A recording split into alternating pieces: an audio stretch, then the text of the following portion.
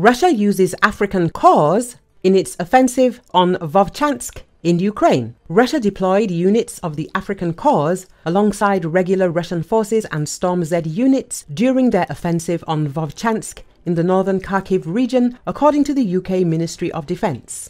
The Russian Ministry of Defence's African Corps, created in December 2023, consists of more than 2,000 regular soldiers and officers, as well as experienced mercenaries, many of whom previously served with the Wagner Group. According to British intelligence, the African Corps units were likely previously deployed in Syria, Libya, Burkina Faso, and Niger. The Russian Ministry of Defense almost certainly redeployed detachments from the Africa Corps to the Ukrainian border during April 2024 in preparation for this offensive. It is highly likely that Russia is reinforcing its war on Ukraine with resources previously assigned to Africa.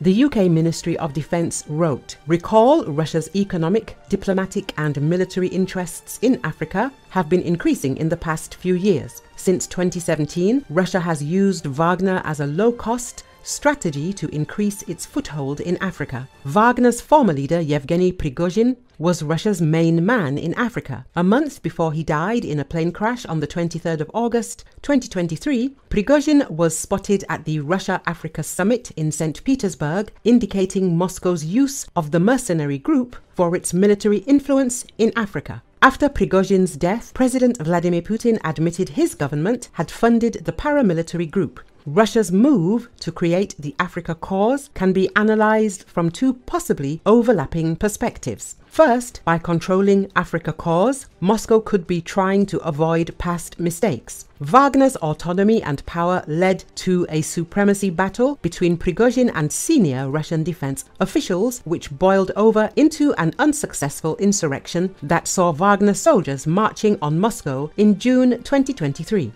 Second, aligning Africa Corps operations with Russia's foreign policy, security interests and international commitments could be part of the country's long-term military strategy in Africa.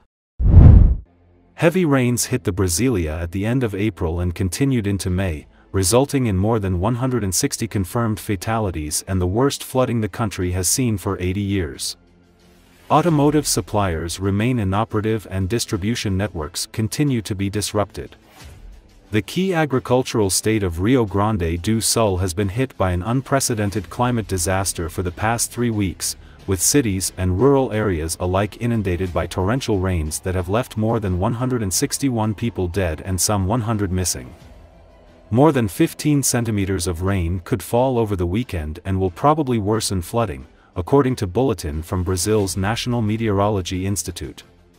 It said there is also a high likelihood that winds will intensify and water levels rise in the Patos Lagoon next to the state capital, Porto Alegre, and the surrounding area. Another 581,633 people are homeless, although not in shelters. In total, Rio Grande do Sul has 654,194 people out of their homes. It is the region's fourth extreme weather event in less than a year, a phenomenon scientists say is driven by climate change and also deforestation. There's a global component to climate change, and also a regional one, which is the loss of native vegetation. That increased the intensity of the floods, says biologist Eduardo Valles of Map Biomas, an organization that uses satellite images to track deforestation. More rain started coming down in Brazil's already flooded Rio Grande do Sul state, where many of those remaining are poor people with limited ability to move to less dangerous areas. According to the group, Rio Grande do Sul lost 22% of its native vegetation, or 3.6 million hectares, from 1985 to 2022. Native forests help ensure water permeates the soil, preventing it from accumulating on the surface, says Jacqueline Sordi, a biologist and journalist based in the region who specializes in climate issues. O empresário daqui, ó, que invadiu, teve que sair, né? Coitadinho.